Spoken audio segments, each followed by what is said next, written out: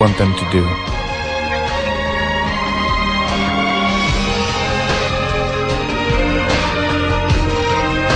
At best, the term bullfighting is a misnomer, as there is little competition between the sword of a nimble matador, which is Spanish for killer, and a confused, maimed, psychologically tormented, and physically debilitated bull.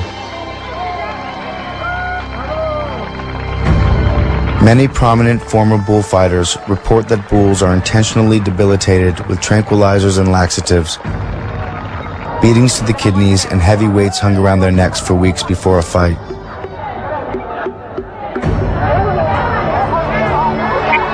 Some of the animals are placed in darkness for 48 hours before the confrontation, then are released blinded into the bright arena. In a typical event, the bull enters and is approached by men who exhaust and frustrate him by running him in circles and tricking him into collisions. When the bull is tired and out of breath, he is approached by picadors who drive lances into its back and neck muscles, twisting and gouging to ensure a significant amount of blood loss and impairing the bull's ability to lift his head. Then come the banderilleros, who distract and dart around the bull while plunging more lances into him. Weakened from blood loss, they run the bull in more circles until he is dizzy and stops chasing. Finally, the matador, this killer, appears and after provoking a few exhausted charges from the dying animal, tries to kill the bull with his sword. And this bloody form of amusement is bullfighting. The pleasure derived from all of these activities and sports, a communion with nature, some would say, can be secured without harming or killing animals. The commercial exploitation of wildlife erroneously assumes that the value of wild animals is reducible to their utility relative to human interests, especially economic interests.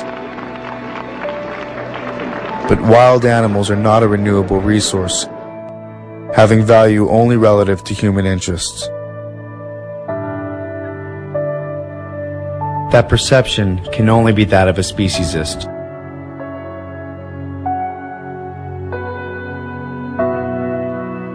Nevertheless, these practices exist only because we do not take seriously the interests of other animals.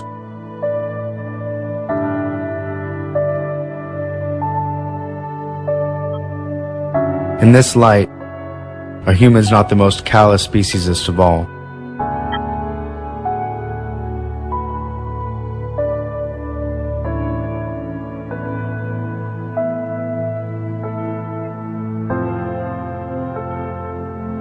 The term vivisection is used to apply to all types of experiments on living animals and is said to be a form of medical science. The reason for experimentation of this type is to allegedly discover cures for human ailments and illnesses. But those who hope to find remedies for human ills by inflicting deliberate sufferings on animals commit two fundamental errors in understanding. The first is the assumption that results obtained on animals are applicable to mankind. The second concerns the inevitable fallacy of experimental science in respect to the field of organic life. Since animals react differently from human beings, every new product or method tried out on animals must be tried out again on man through careful clinical tests before it can be considered safe. This rule knows no exceptions. Tests on animals are not only dangerous because they lead to wrong conclusions, but furthermore, they retard clinical investigation, which is the only valid kind. Just remember the fact that any disease deliberately provoked is unlike any disease that arises spontaneously.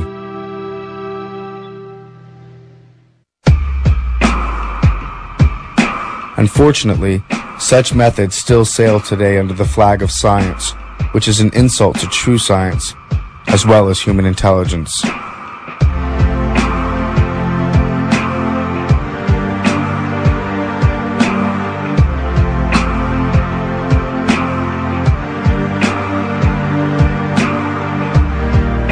And so, vivisection applies to medical experiments done with the administration of noxious substances,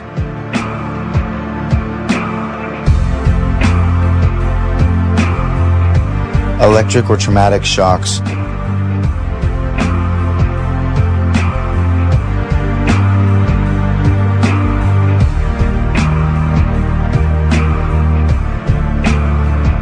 unanesthetized operations,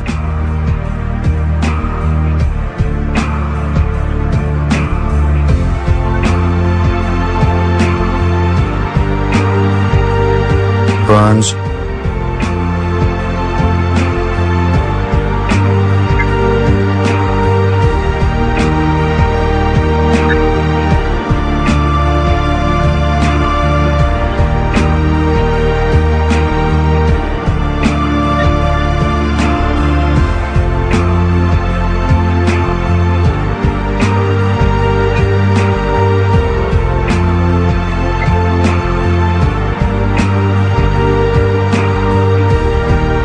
drawn-out deprivations of food and drink,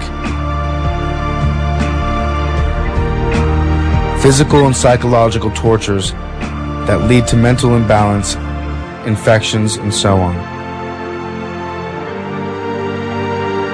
Head injury research involves partially or fully conscious baboons strapped down with restraints and their heads cemented into a metal helmet, which will be thrust at a 60-degree angle at a force of up to 1,000 Gs.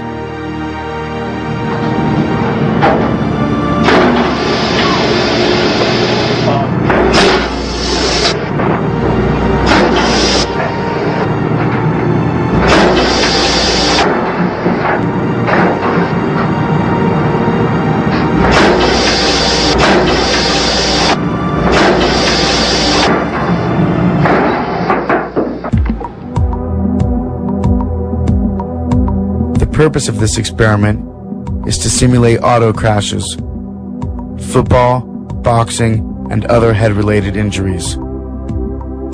And this process is often repeated again and again on the same animals. And finally, military research. This one speaks for itself. From sending monkeys into outer space and testing atomic blasts on helpless dogs to exposing primates to nuclear radiation. 20 years ago, the number of animals dying of tortures through the practice of vivisection was astronomical, estimated at 400,000 per day worldwide, and growing at an annual rate of 5%. Today that number is almost beyond comprehension. 19,000 per minute, 10 billion per year.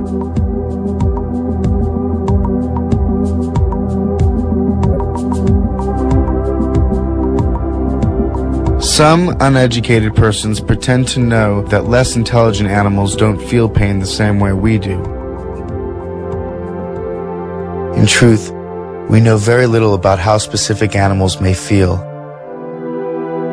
except that they must also submit to the universal law that causes every organism dying by unnatural means to suffer greatly before that final release.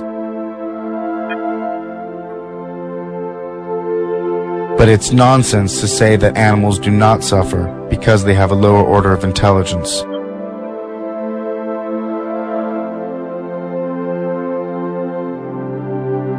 Pain is pain, conveyed by nerves to the brain, and there are other nerves than those of intelligence.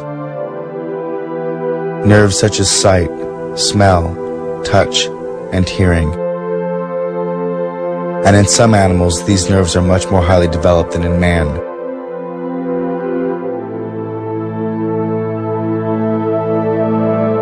We know that there has never been an epoch in which we could learn something about the physiology of man by torturing animals. We only learn something about animals. And if there is something we can learn